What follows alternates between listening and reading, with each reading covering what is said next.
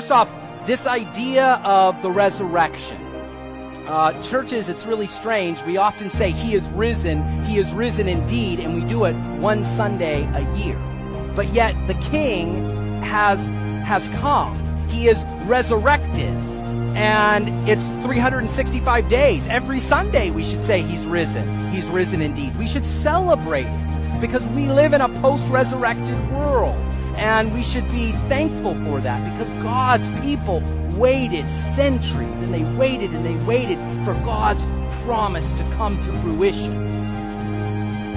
Now, let's begin. 1 Corinthians chapter 15, verses 1 to 9. This is a rather significant passage as it relates to the resurrection. First, we have to look into the context. We really do. And we have to understand that the church of Corinth had some struggles internally. And the Apostle Paul is trying to deal with some of the struggles and some of the compromises within the church. Paul, immediately following this passage, says that we are to be the most pitied if Jesus did not rise from the dead. His human body did not rise from the dead. And the emphasis is the human body. And see, the Greek culture was heavily influencing the church at that time. And so there was, in the early church days, the question of God's character was not whether He was God, but whether He was actually human. And there's a good reason there was that question happening. See, there was irrefutable evidence that Jesus was God. Remember, He spoke, He taught, He did miracles amongst thousands of people. Paul even mentions that there were 500 witnesses that Jesus encountered post-resurrection. These are people from a vast different groups. These were fishermen, these were tax collectors, these were well-off, and these were poor people. And so the witnesses were too numerous to question whether He was God. And the Greek culture had no problem with proclaiming a God rising from the dead, but to have a human in a human body rise from the dead seemed absolutely ridiculous and contrary. And today, it's fascinating that the argument has almost turned the other way. People have no problems admitting that Jesus was a historical figure, that He was a good teacher, that He was maybe even a prophet and a religious leader historically. But if you start talking about the miracles that went on and that He is a God or the God, most people will just say, well, that's more fanciful thinking. That's going beyond what He actually was all about. And so they'll question the character, the godly character of Jesus. The ancient world would question the human character of Him. Today we question the godly character. And what's fascinating to me is that in the ancient world they couldn't question the godly character because there were too many witnesses. There were thousands of people that viewed this. He met with over 500 people from various places and various economic standards. He didn't just meet with the slaves. They couldn't write it off. There was too much evidence. So they had to admit, well, okay, He was a God or the God, but He certainly couldn't have been human. And so they question His character. And then in today's society, all those hosts of witnesses are dead now. They've been dead for nearly 2,000 years. So now what do we question? Well, now we question His godly character.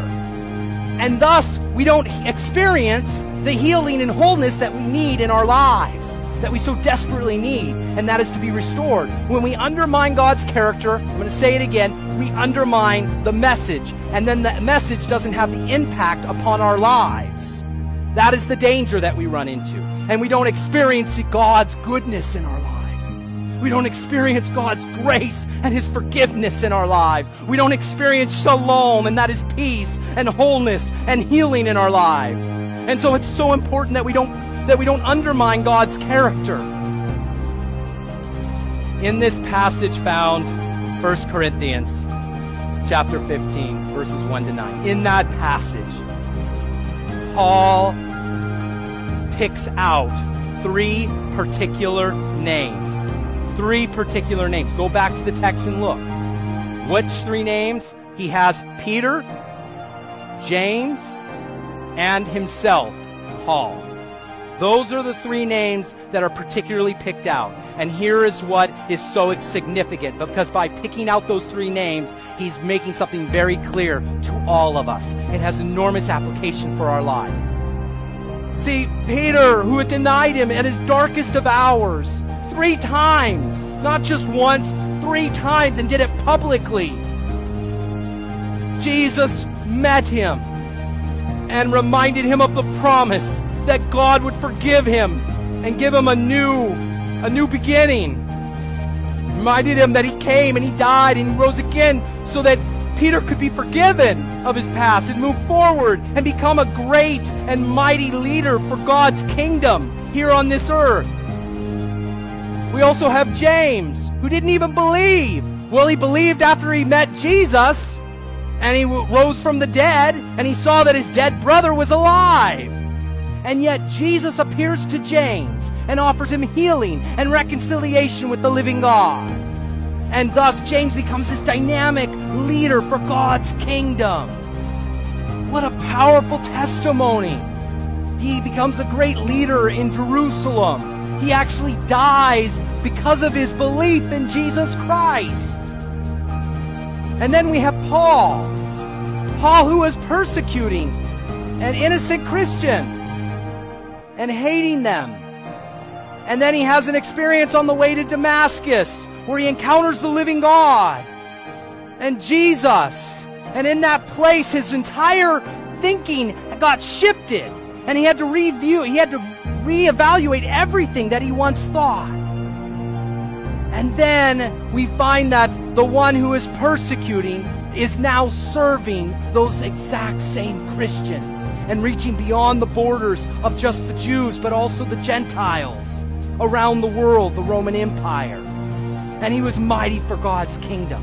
And the reason that we have these 3 particular people, these 3 particular men identified in this text, and why it is important for your life, is these were unlikely leaders. They were people that should not have been chosen, but yet by the grace of the Lord Jesus Christ, they became great for God's kingdom. They were given another chance. They experienced God's healing and God's forgiveness in their lives. And maybe today you need to experience that in your own life. If that is you today, I would like us to go into a prayer. And it is simply this, and you can follow along with me.